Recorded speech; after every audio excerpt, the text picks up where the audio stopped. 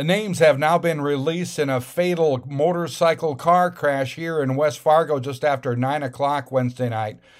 The North Dakota Highway Patrol now says a motorcycle driven by 31-year-old Thomas Frodett of Fargo was westbound here, was going to make a left-hand turn on 17th Street, and was killed when he was struck by a Mitsubishi Outlander driven by 28-year-old Takoya Saladana of West Fargo. The patrol says Saladana is facing a charge of driving under the influence, driving under suspension, and further charges are under investigation.